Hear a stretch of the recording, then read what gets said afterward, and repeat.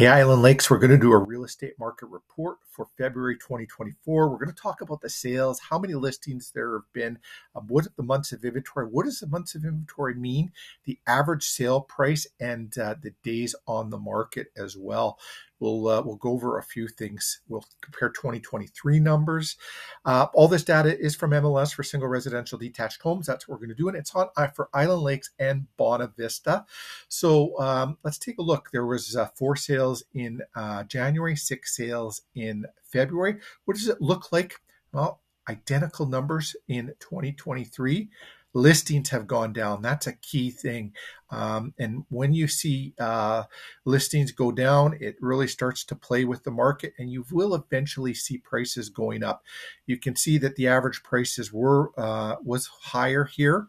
But you could have had one very expensive household, and that can throw it off, and it'll go what the average is.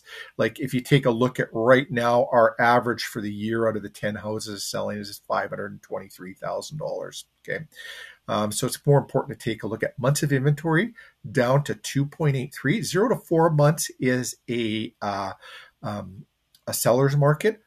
4 to 6 months is a balanced market. Beyond 6 months is a buyer's market. So been years since we've seen a buyer's market. Days on the market is short.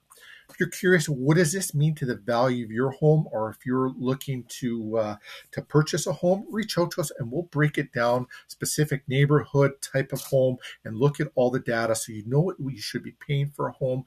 You'd also know if you're selling the home, what you're going to get for it, and how long it should take to sell roughly.